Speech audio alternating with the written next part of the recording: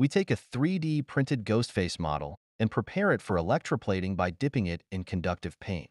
Watch as we coat the entire surface with precision to ensure a smooth and even layer.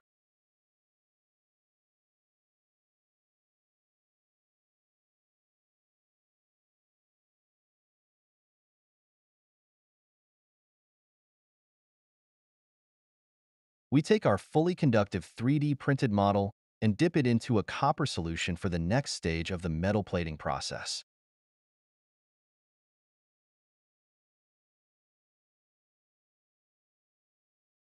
Adjust the voltage and amp.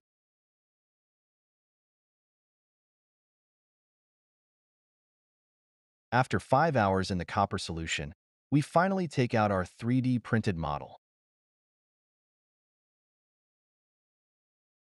We dip our newly copper-plated 3D print in water to remove any residual chemicals left from the copper plating bath. The results are stunning. Watch the beautiful, shiny copper finish that's transformed the conductive 3D print into a metallic masterpiece.